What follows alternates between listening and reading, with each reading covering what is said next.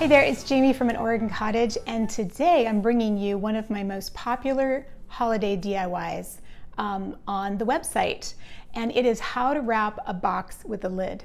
It doesn't sound very fancy, but it is a great way to be able to reuse boxes, really sturdy boxes, and to be able to reuse and keep paper that you love, because once you wrap the box with the lid, you can reuse this over and over. It's a key part of my gift wrapping system, and that video will be linked below, because if you do these two things together at the holidays, you will save yourself a lot of time, money, and stress, and keep things out of the landfill. But also, this is a great thing for birthdays. You can have a birthday gift wrapping system where you do the same thing. And if you just want a special box to give for a wedding or some special occasion, wrapping a box with a lid is just a great way to present a gift. Okay, so the first thing you need is obviously your box. This is a very sturdy, it almost feels like fabric. It's a very sturdy box. And then you want some wrapping paper that again is really sturdy and that you love. And you want some clear, wide tape as well as scissors. That's it. That's all you need. Okay, so the first thing you're going to do is you're going to start with the lid of the box. And we're going to lay it down. And unfortunately, I can't put these two together like that because I need a lot to come up over the sides and you need an overhang, so that won't work like that. So what you want to do is measure, and you want to make sure you have enough to come over that it goes over some, but not too much. You don't want to go down, you just want to go over the edge. So it's about an inch over the top. And then you want an inch over this top. And I just go ahead and fold it so you have a line, and then I'm going to cut an inch on the top of that. So cut your paper. And again, these lines are all going to be on the inside of the box, so if they're not perfect, it doesn't matter. No one is going to see it. Okay, so now we're going to move this down because we want a little bit of extra for the ends. A little bit more than the others. So again, give yourself a little bit of line there, and then cut. This one I do more like 1.5 inches. Again, we're not looking for perfection here. Okay, so once you have your paper cut, the next step is to do the long. This is actually a square box, but pick one side to do first. If it's a rectangle box, you want to do the long ones first. And you're going to fold. And this is key to making it look nice, is to fold all the edges really well. And you just want one piece of tape right now. At the end, we'll go back and secure everything, but right now, you just want one piece of tape to hold that on. Don't squish too much. We're going to take care of the corners in a minute. Let's just get both of our sides really done. Make it very tight. You want to make your edges nice and tight there. Get a piece of tape and put it down there. If it's close to the edge, your tape can go over the side. Again, that's not a big deal. Notice how mine are not even, and that's fine. The next thing is we're going to be doing the corners here. And this, let me show you from this end. This is the only tricky part. So what you're going to want to do is almost like you're just wrapping a regular box, how you wrap a box. You're going to bring the corners in like that.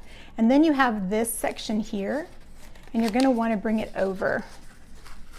And you just want to make it look as nice as you can. Take a little bit of extra time with this because you want it to last. That's the whole idea. So notice how it's just, I'm just flattening it down in there. You don't have to do anything special. You just use your fingers to flatten that down. And then take a piece of tape and secure that. And now we're going to do the next corner. I'll do it this way to show you again. You want to bring it in. I'm going to kind of bring this flat over the top. This is the only part that's tricky, is the corners.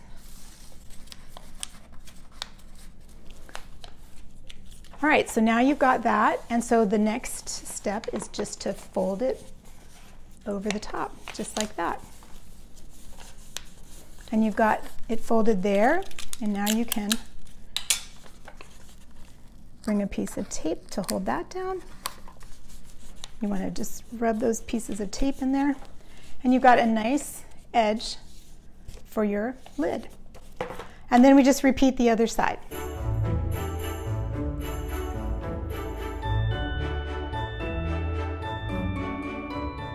So once you've got all of your edges taped, now you can go back through and all of the untaped edges put tape on, because the idea is to be able to put this on and off your box for many years to come. So you want to make sure all the edges are taped.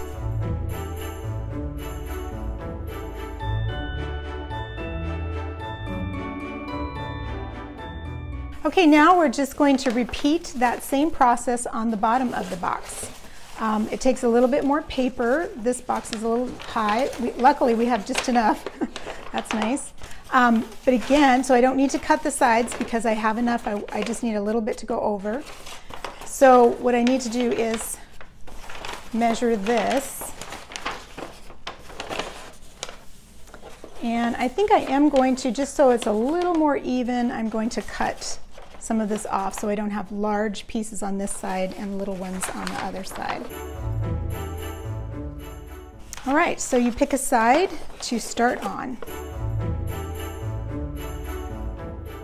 Okay, so in trying to do this, I realized that if I left it this long, it was too long. So I'm not going to be able to go over with this box that's taller like this. So I had to, and this will happen sometimes when you're wrapping a box with a lid, just go ahead and, fold it, see how it works, cut some off. I ended up cutting the edge here off. And so what's going to happen is that this is going to cover the top, and this is just going to go up to the top and not be able to go over. It was just too much paper to do that with. So I cut a little bit out, I notched a bit out of here, and I'm just going to go ahead and tape that.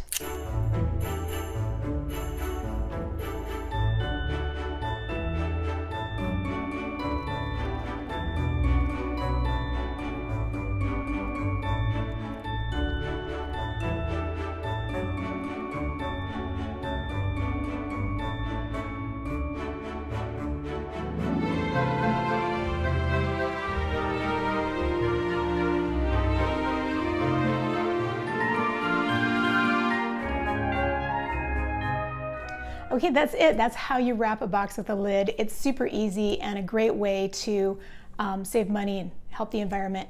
And I hope you enjoyed this tutorial, and please just look at the other ones on our site. We have a ton of really interesting things, gardening, food, and DIY for you. And subscribe.